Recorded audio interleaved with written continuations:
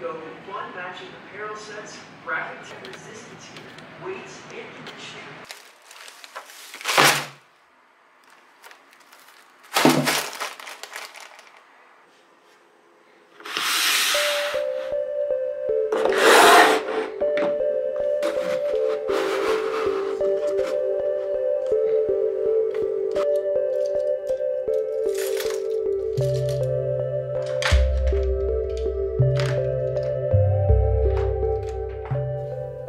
In this video, I'll be producing 2 paintings using inexpensive art supplies versus higher quality materials. I understand, and I've been there myself, we are not always able to afford what we perceive as the highest quality materials.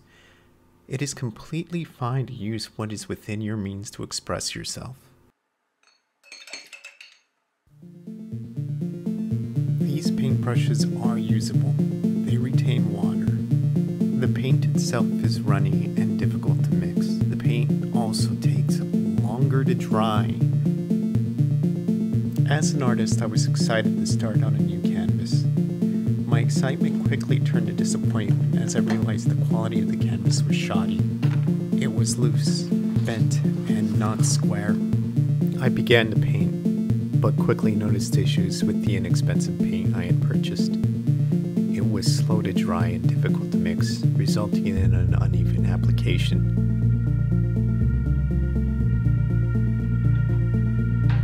I repeated the process with the other materials.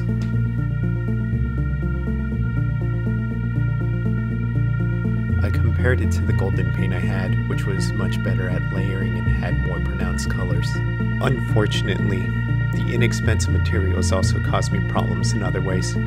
The brush head fell off of the shaft and a large amount of paint was needed to cover a small area of canvas. To make matters worse, the cheap paint took a long time to dry and I was allergic to it.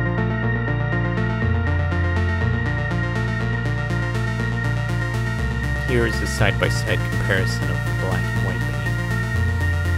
I found it difficult to establish mid-tones, and dark tones were washed out.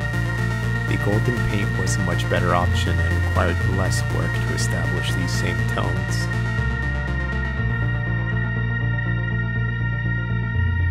As I continued to work on the canvas, I noticed that the frame was weak and the tape I was using to secure it was compressing and warping it. I realized that the inexpensive paint was not worth the problems it was causing me and resolved to only use golden paint in the future.